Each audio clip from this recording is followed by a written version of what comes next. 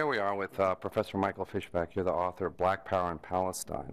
And my question is, you wrote something really interesting, which is really news today, about Martin Luther, Dr. King's vision that the only way, or a statement, or belief that the only way you can get Middle East peace if you create a prosperous Arab world, a prosperous Palestine. In some ways, Kushner's peace plan is part of this vision. I'm not sure.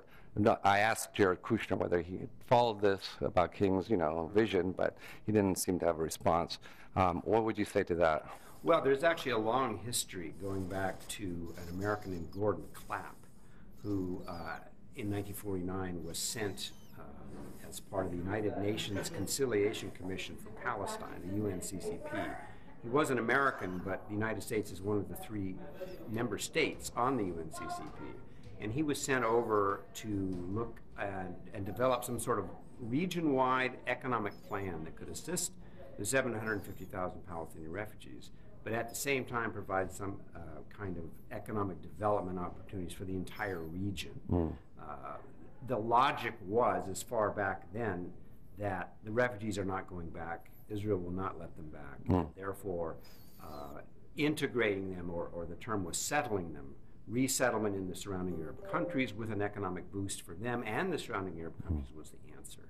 So actually, Kushner's plan, or even you could argue in some ways even maybe Martin Luther King Jr.'s, is really kind of the Clapp Mission 2.0. There's a long-standing tradition of this, which Palestinians and other Arabs have criticized for decades as essentially an economic band-aid in avoiding the political question, which is what the refugees claim is their right to return, or in today's world, a Palestinian state, et cetera, in favor of economic development. I witnessed Oslo. I covered the Oslo peace talks, was on the Palestinian, Jordanian, Israel thing, and we had Rabin, we had Arafat, we had King Hussein, and they all had a very brave courage and vision on the peace, but they had no clue about the economic consequences. And during the peace talks, I think the economic well-being of the Palestinians went down 85% during the talks. Yes, things like standard of living, GDP. Certainly, Paris had talked about, a dead med canal connecting, and they were qualifying industrial zones, which still exist. But certainly for the Palestinians, Palestinians would argue, and I would agree, that it was precisely the lack of political movement that stifled economic development.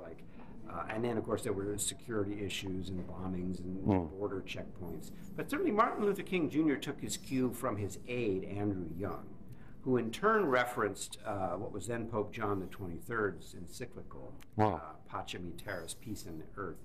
And stemming from that, came up with this idea that the way to solve the Arab-Israeli conflict was essentially kind of a decaf political version. If the Arab world would recognize Israel, but he said, and reminding King in '67 was faced with lots of urban uprisings in black communities. The idea being that what he called intemperate remarks and violence stem from poor economic conditions, so that if those were addressed, he argued in public, now privately I'm not so sure, but in public he argued if that was addressed, Palestinian grievances perhaps could be ameliorated. But one of the things that's sort of developing as we see is King wanted to be the open broker, fair broker in the dispute between the Palestinians. He was a preacher and stuff.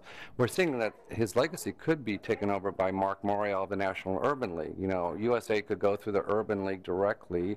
They're great Americans, and they would be welcomed by both the Palestinians and Israelis. And is that something you had any? I don't know where the Urban League stands today, but they had a fairly strongly pro-Israeli stance in the mid-late 70s.